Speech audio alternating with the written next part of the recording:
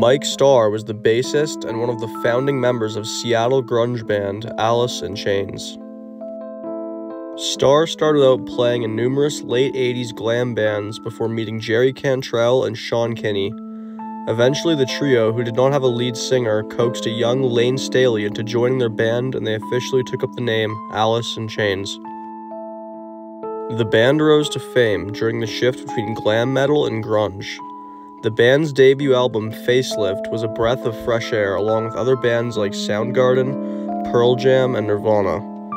Songs like We Die Young and Man in the Box became extremely popular, and the band was thrust into the spotlight, quickly becoming a household name.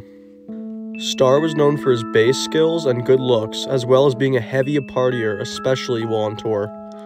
Alice in Chains toured heavily between 1991 and 1992, before taking a break to record their second and most popular album, titled Dirt. This album features songs like Wood, Rooster, and Down in the Hole.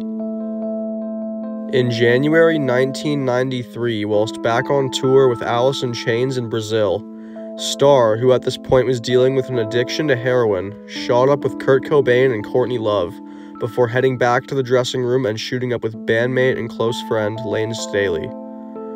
Right after shooting up, Starr got up and instantly collapsed, leading to a hysterical Staley reviving him with CPR in the dressing room shower after he supposedly died for 11 minutes.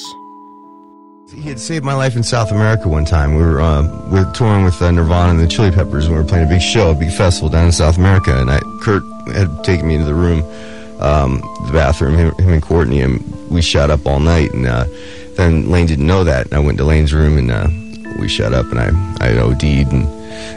Oh, you shot up on top of what you had done with Courtney and Kurt. Yeah, and so Lane didn't know that, and so I wake up, and I'm all wet, and I'm laying over the toilet, and I'm in a different room, and I'm all wet, and he had added me in the shower and everything, and I didn't, I was obviously blacked out during that whole time. Were you not breathing or something during that? I was flatlined, and he said, and he's crying, punching me in the face, and I'm like, what's wrong? What did I do? He's like, you were dead for 11 minutes, Mike.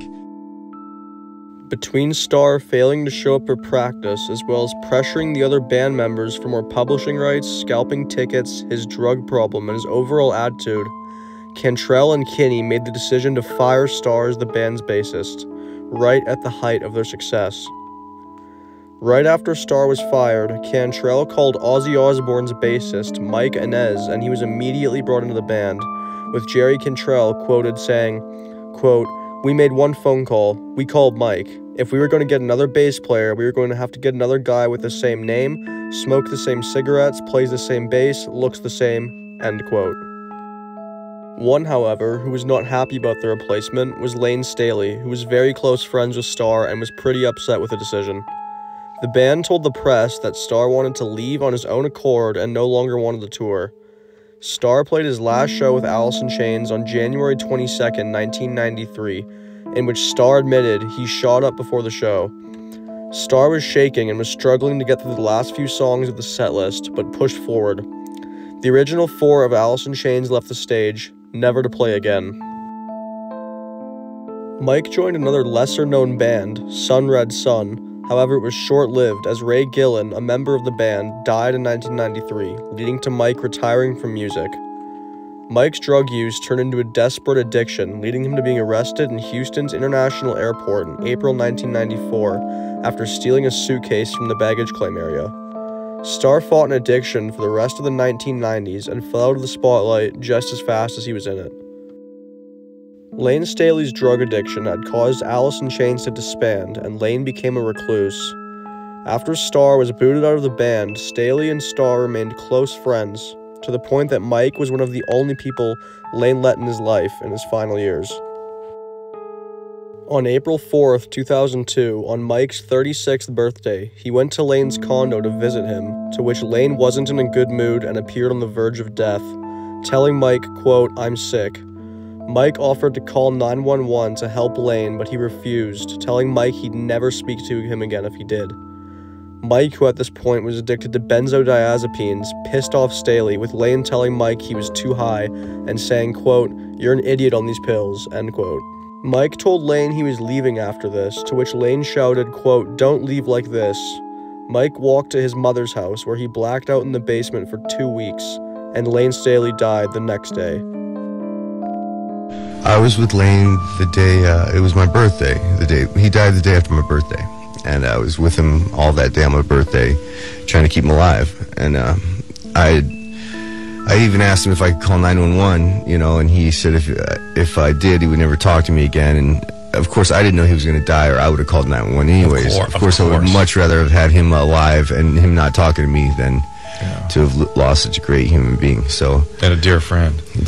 Just a great human, a great person. What a great person he was. Yeah, I mean, I will say to the... There is speculation that Mike was with Lane when he died and left him there, taking his cash and Lane's stash of drugs with him. However, I'm not saying this is true. This is all speculation and is just a theory. Starr was convicted of felony drug possession in 2003, and a bench warrant was issued for his arrest on August 25, 2003, for failing to show up for sentencing. Later that year, Mike, along with his own father, John Starr, were arrested for allegedly doing drugs on a flight from Los Angeles to Salt Lake City. The father and son were caught with syringes and balloons filled with heroin in their luggage. Starr was also arrested again in April of 2005. Starr was once again arrested in 2009 for a felony narcotics charge. He was held with $100,000 bail. In 2010, Starr was featured on a VH1 show called Celebrity Rehab, where he was helped by Dr. Drew and was even visited by Lane Staley's mom, Nancy McCallum. Starr was staying at the Pasadena Recovery Center, where he stayed sober for 6 months and 7 days. Also during his stint, Mike returned to music, recording a cover of Sonic Youth's Cool Thing with singer Leanna. Starr was also in the process of starting a new band, which was going to open for Days of the New. I want to kill the pain inside me, because the medicine doesn't do it. Okay. I'm so sick of life. I hate life, man.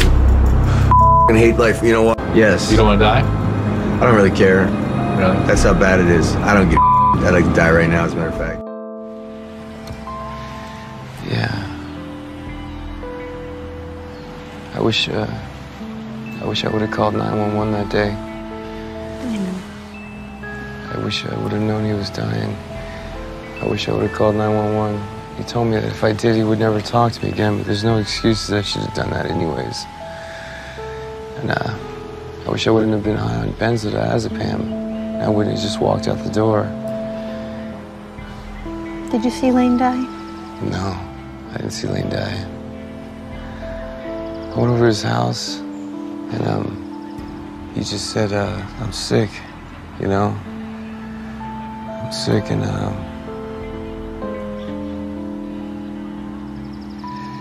I said I'd come back. I said I'd come back.